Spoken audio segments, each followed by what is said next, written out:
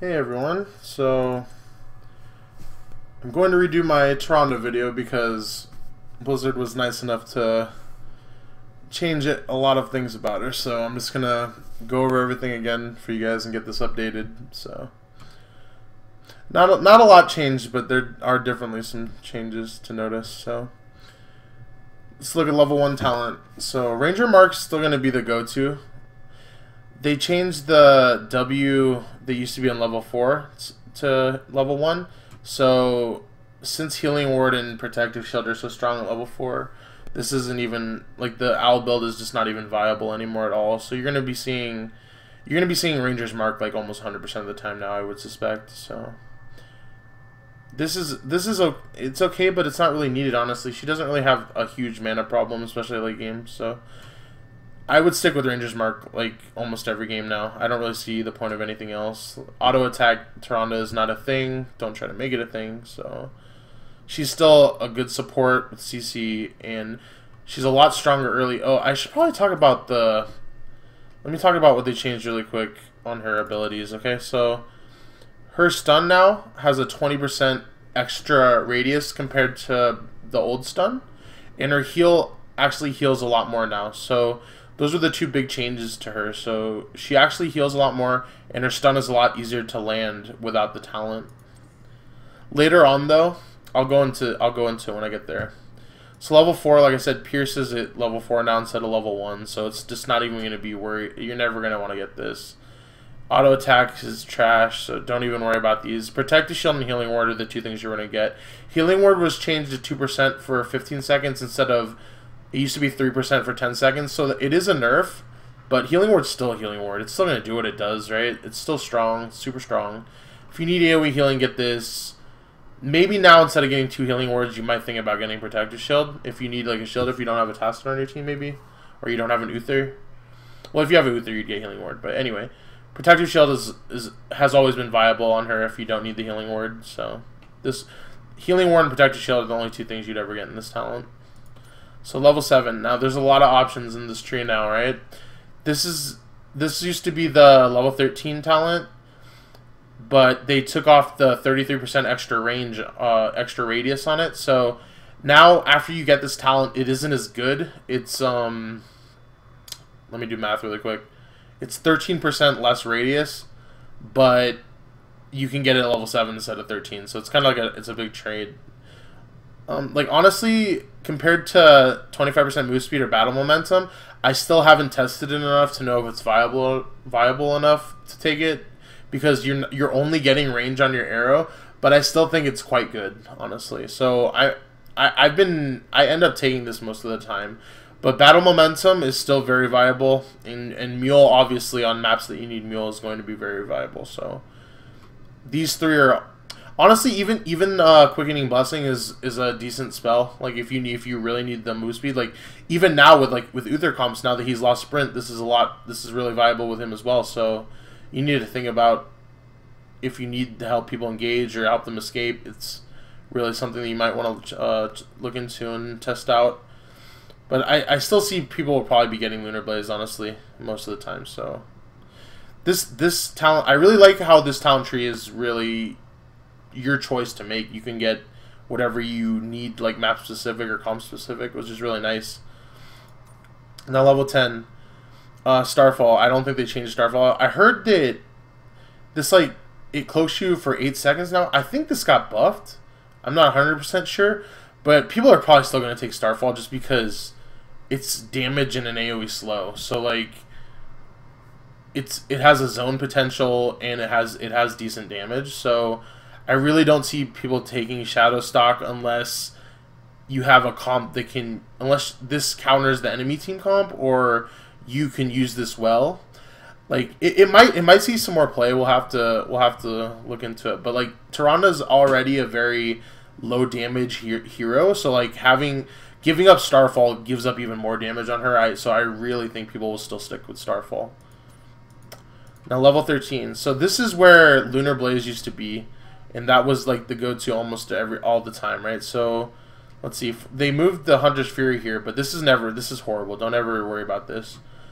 Overflowing Light, they nerfed the heal, it used to be 40%, now it's 35%, but instead of like, I think it was like 90% or something really high that you had to be above, now it's 50%. So like you can almost use it all the time, which is really nice. But honestly, the fact that you do not have Bolt anymore, which was taken off your level 20, I think Sprint's the must go to in this tier, because not having Sprint late game will cost you games, because people like just not having Sprint will allow people to train the living shit out of you, and you do not want that to be a possibility.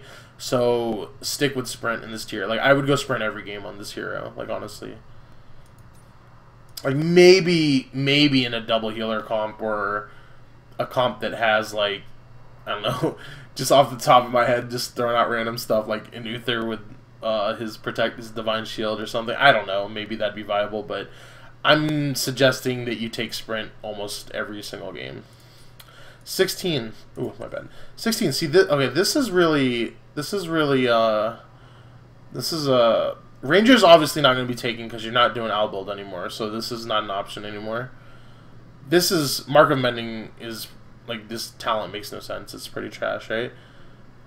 So Shooting Star and True Shot are pretty much your only two options right here. So Shooting Star is, of course, it makes your E do 50% more damage, which eventually will make it do 300% more damage if you have, or it'll make it do the damage of 3 stuns if you have the rewind later. So Shooting Star is still, it's usually my go-to unless my team like has a lot of people that can benefit off True Shot Aura, then I'd probably get True Shot Aura. Like you need to look at your team comp and then see like what do I have? Like if I have a Jaina, like say for instance I have, just off the top of my head, I have Jaina and I have another spellcaster, Asmodin, right? Something like that.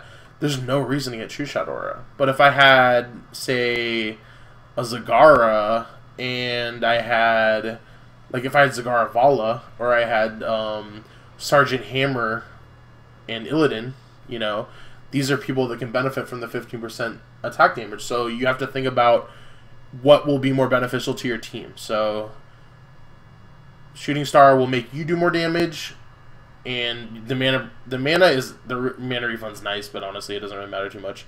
It's for the damage, right? So you need to think, is the 50% extra damage going to help me win the team fight more than the 15% basic attack damage for my team? Because it's for everyone on your team, not just you. So that's what you got to think about.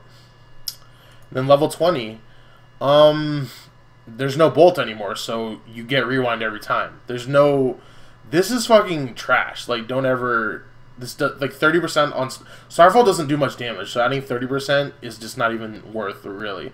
If they made like Starfall, instead of being cast globally, what they should do for Starfall is make it like have a 90% slow and then deal 30% more damage, right? Something like that might be very viable taking, but the way it is now, there's just no reason to ever take this unless like you're dead and you leveled up at level 20 and your team's pushing and ending the game and your Starfall can kill the core.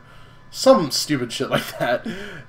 This is pretty, you will get this almost never unless you're just fucking around, okay? So don't think about getting this in serious games.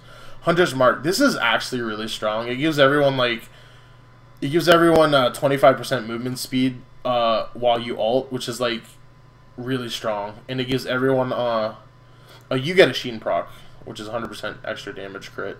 So this is, I think it's nice, but honestly, Rewind is so strong on her that I just don't think there's any other option, honestly. She's not an auto attacker, don't ever get that. Storm Shield, I mean, you can get Storm Shield, but honestly, I don't really, the way that I play Tyrande, I would never go Storm Shield. Like, I play her to stun people and to put my D on them. That's pretty much all that I play her for. And I don't play her to do more AoE shielding, so I would get Rewind 100% of the time. So let's go through the build again. Like the standard build, honestly, is I'll just tell you what I've been going most games now. So Ranger's Mark level 1, Healing Word level 4, Lunar Blaze level 7, Starfall level 10, Sprint at level 13, Shooting Star at level 16, and Rewind at level 20. And that is it for Tyrande. I'm going to do Uther next, so be on the lookout for that. Uther just got changed, and he is one of my most played heroes, so Dev will be excited to talk about his new changes. So that's it for now. Thanks for watching. Be on the lookout.